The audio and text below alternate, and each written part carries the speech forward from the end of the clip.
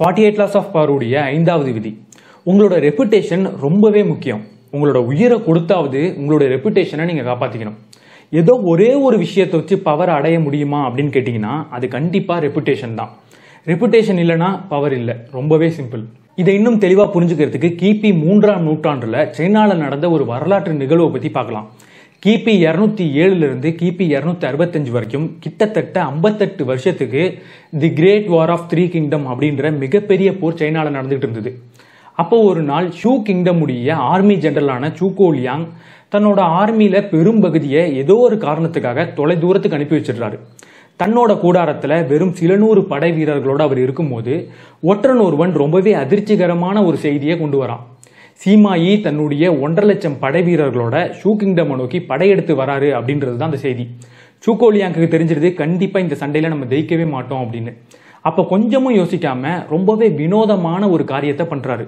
தன்னோட கூடாரம் எல்லாத்தையும் கலைக்க சொல்லிடுறாரு. தன்னோட கோட்டையோட சுவரை ஓப்பன்ல வைக்க சொல்லிடுறாரு. தன்னோட கோட்டையோட மதில் மேலே ஏறி சாமியார் மாதிரியான ட்ரெஸ் போட்டுக்கிட்டு உட்காந்து தியானம் பண்ண ஆரம்பிச்சிடுறாரு.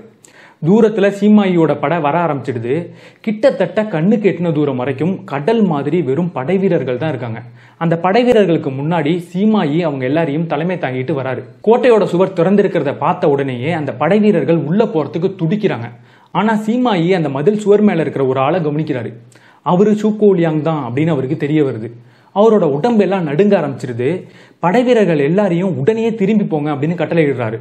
1.5 லட்சம் படை வீரர்களும் அடுத்த நிமிஷமே அந்த கோட்டையை விட்டு தலை தெறிக்க ஓடுறாங்க. இந்த கதையை கேட்கும் போது உங்களுக்கு ரொம்பவே குழப்பமா இருக்கலாம். ஒரு கோட்டையோட மதில் சுவர் திறந்திருக்கு, 1.5 லட்சம் படை வீரர்கள் இருக்காங்க, ஆனா ஒரே ஒரு ஆளை பார்த்து எல்லாரும் ஏன் ஓடணும்? இந்த கேள்விக்கான பதில் தி வார் ஆஃப் 3 கிங்டம் முழுக்க நிறைஞ்சிருக்கு. ஒரு தடவை சூகோலியாங் ஒரு மிகப்பெரிய போர்ல ரொம்பவே சுலபமா ஜெயிக்கிறாரு. எப்படா இவர் ஜெயிக்கிறாரு அப்படின்னு ஆராய்ச்சி பண்ணி பார்க்கும்போது தான் தெரியுது எதிரியோட ஒற்றன் ஒருவன் இவரோட ஆளா இருந்திருக்காரு. இன்னொரு தடவை எதிரியோட ஆர்மி சீலை திருடி எதிரியோட ஆர்மியை இவர் வழி நடத்திக்கிட்டு இருந்திருக்காரு.